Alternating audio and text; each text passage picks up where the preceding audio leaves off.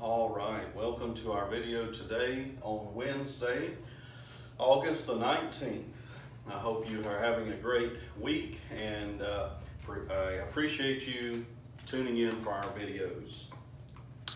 I'm going to go ahead and tell you folks that today, I believe, is going to be the best video of the entire second round. And I say that only because of the two people that we're going to have in our video today. These two men are worthy to be in the championship. I'm so serious. It's almost unfortunate that they have to meet each other in the second round because they both deserve to go much further than this. But as you can see today, we're looking at Joseph from the book of Genesis, and he is number 10 ranked in the tournament. And we will look second of all at the prophet Daniel. He is ranked number 7 in the tournament. Now, just to update you on our last couple of videos, let's see. Okay. So Monday's video, the voting has officially ended, and Boaz come out with a huge victory over the prophet Elijah. And yesterday's video, the voting will continue through tomorrow, but as of right now, King David has a very large lead. 67% of the votes are going his way, so it looks like he will be advancing as well, unless it changes. Now we have moved to Region 2, okay? And as you see, today is Daniel and Joseph. And then tomorrow will be an incredible video as well, as we see Enoch from the book of Genesis and Moses. So we have some exciting lessons here. And we're going to go ahead and begin with Joseph. Now, I would like to remind you folks that there are many Josephs in the Bible. Many Josephs. But I'm going to tell you this is the one who is probably the most famous of all of them, okay? This is the Joseph from Genesis. As you can remember, folks, Abraham was the man that God chose to make the nation of Israel, from him and his children. Well, Joseph is his great-grandson, okay? And he is the one that you probably remember received the coat of many colors from his dad. But anyway, let's go ahead and begin by looking at his position. Now, folks, there's really two answers to this question. If you know your Bible, his story, he was sold into slavery by his brothers. If you don't remember the story, you can go back and watch the round 1 video. But he eventually got to Egypt, and he was elevated to a high position. He basically was ruling the entire land of Egypt. But that's not what the answer that I would like to put. I would like to show you what position did he have really for God, for the work of the Lord. And so I'm going to say that he is one of the founders of Israel. Okay? So I'm going to go ahead and write that. Okay, founder of Israel.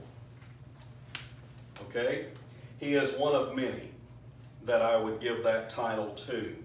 Okay, and I only say that because, as I said, folks, you had Abraham, then his son Isaac, then his son Jacob. God changed Jacob's name to Israel. And then Israel had 12 sons. They have become known as the 12 tribes of Israel. Joseph is one of those 12 sons. So you could say that he was one of the early pioneers of the country in its origins. So, and if you read the book of Genesis, folks, he is the hero at the end of the book, okay? So, the second thing here is his personality. Now, I like the story of Joseph. I'm going to just tell you folks, both of these men today are two of the most beloved characters in the entire Bible. They both have very, very heartwarming stories. And when I look at the story of Joseph, something steps out to me, and that is that he was confident. I'm going to write that down as his personality, and I'll explain it to you in just a moment. I see him in his story over and over showing confidence. He just seemed like a super confident person. You know, it's unfortunate what happened to him early in his life. If you know his story, he was the most beloved son of his dad, Jacob, or Israel. But his brothers hated him, and they sold him off into slavery. But God wound up raising him up in that foreign land of Egypt, and one day he really became a great leader there. But think about his confidence. Do you remember Joseph once interpreted dreams? Do you know that was a very confident thing for him to do? To interpret these dreams to Pharaoh. You could die if you told Pharaoh the wrong thing. He never budged, not a bit. He was very confident over and over. You see it. Even at the end of the story, when his brothers came to Egypt because they needed food because of the famine, he was very confident in how he handled the whole situation. So, there we go. Now, who does he compare to? Well, folks, I bet you know the answer if you look at your notes from yesterday. If you take notes, and I highly recommend that, yesterday we saw King David. And I compared him to Joseph. Now I'm going to compare Joseph back to King David.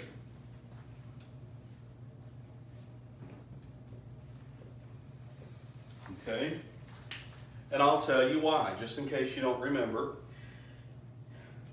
Joseph, just like King David, started very lowly, very in a low position.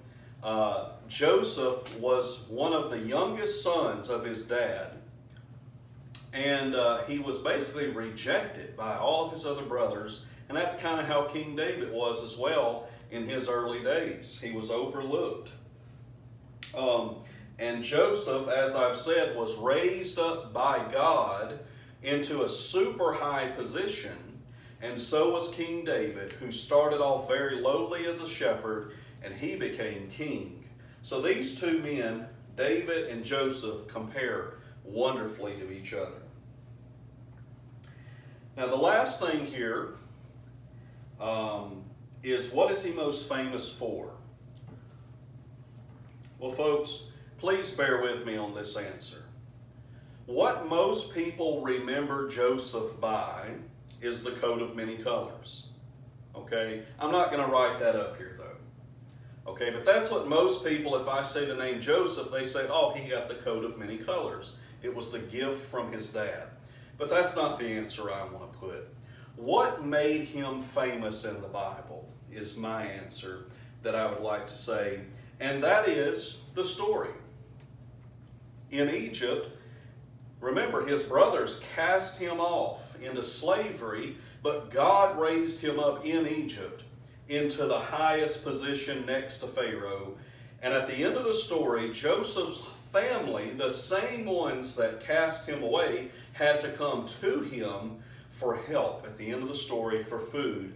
Joseph was kind to them and invited them to come live with him in Egypt. So I'm going to say he's famous for saving his family. Okay? For saving his family.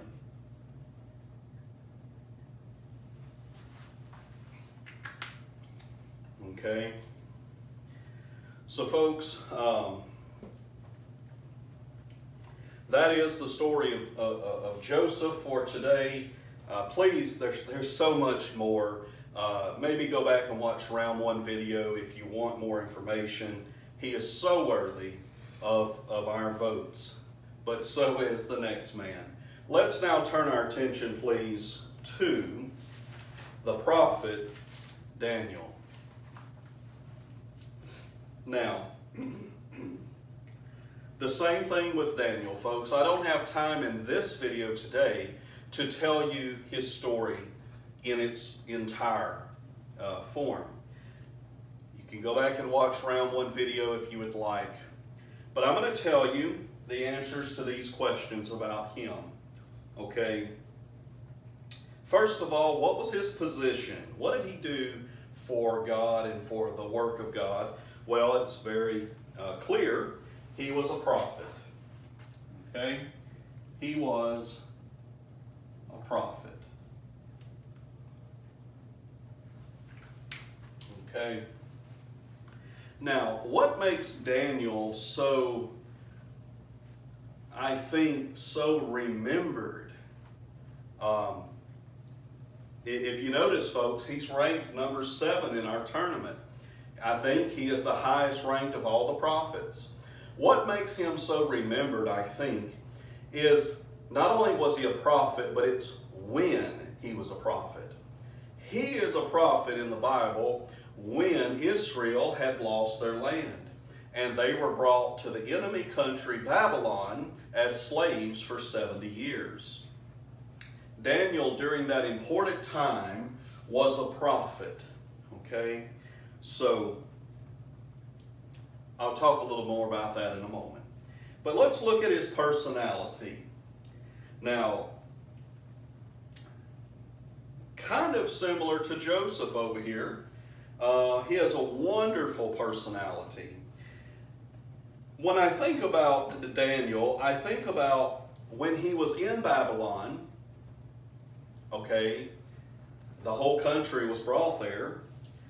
They made a rule in Babylon that if you were from Israel, you could not pray to your God, which is our God, okay, the one true God. They said you can't do that. And Daniel decided, I'm not going to give up. I'm going to keep praying to my God. I'm going to do it openly in front of everyone. That was a very courageous thing for him to do. And then I think about when he got through into the lion's den. When he got through into the lion's den, he did not turn away and say, oh, no, I take back all that I said. I won't do it anymore. No, he was very courageous in that moment and said, if that's what you want to do to me, do it, but I'm not going to give up on serving my God. So the answer, I think, is courageous.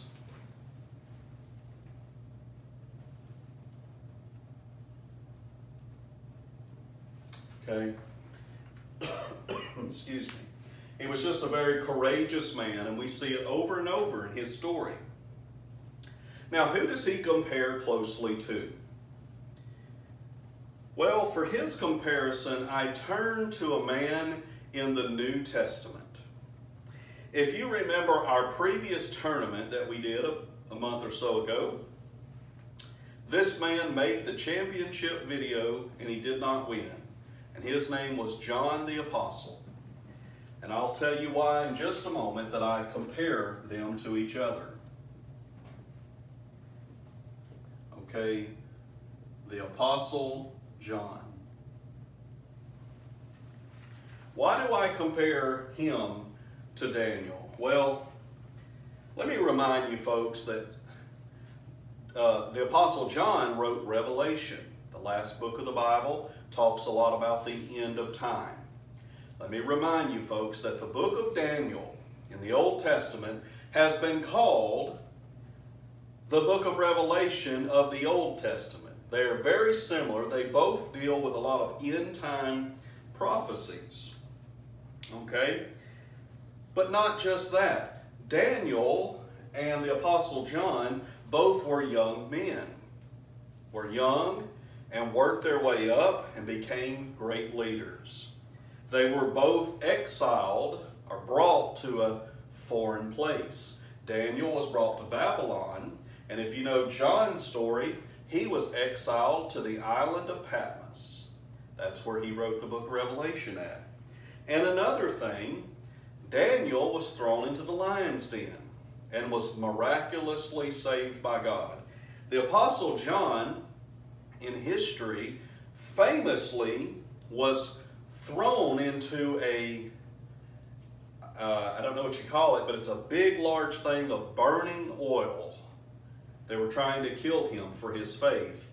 And miraculously, John the Apostle was brought out of the oil and was untouched by it. So they have an amazing, similar story, John the Apostle and Daniel. Okay? Now our last question today is, what is Daniel most famous for? Well, folks, there's two answers. Just like Joseph, I said to you, most people think of him by the coat of many colors. It was the gift he got. But he has really a more famous thing. With Daniel, most people think of the story of the lion's den, thrown into the lion's den, miraculously saved. But I say, what I think he's most famous for is his end-time prophecies. Okay, so I'm going to write that up here. End-time prophecies. Okay, now, what does that mean? Okay, this is the end of our video here. The last little thing I want to tell you. End-time prophecies. Well, please understand, Daniel lived about 600 or 700 years before Jesus came to the earth, okay? But Daniel wrote a lot of prophecies about the end of time, which, folks, we are in it today. There's no doubt. For example, Daniel wrote about the Antichrist, the man who will come at the very end and lead the world, and then be defeated by Jesus Christ, okay? But he wrote so many wonderful things in his book about end-time Bible prophecy that I think that's what he's most famous for. So, folks, I've done the best that I can today.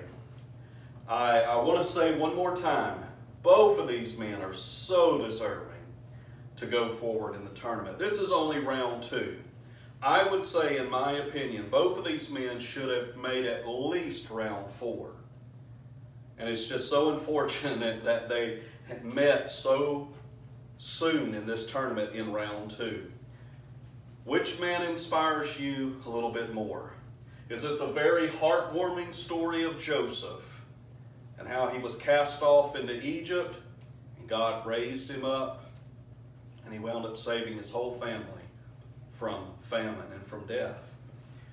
Or is it the story of Daniel and the courage that he showed when he was in exile in Babylon and how God used him as a prophet and to write some incredible things? So, folks, I've done the best that I can today. I ask you to please think of it and pray about it and cast your vote today. And so thank you so much for tuning in to the video today. And we will see you on tomorrow. So please have a great day. God bless you.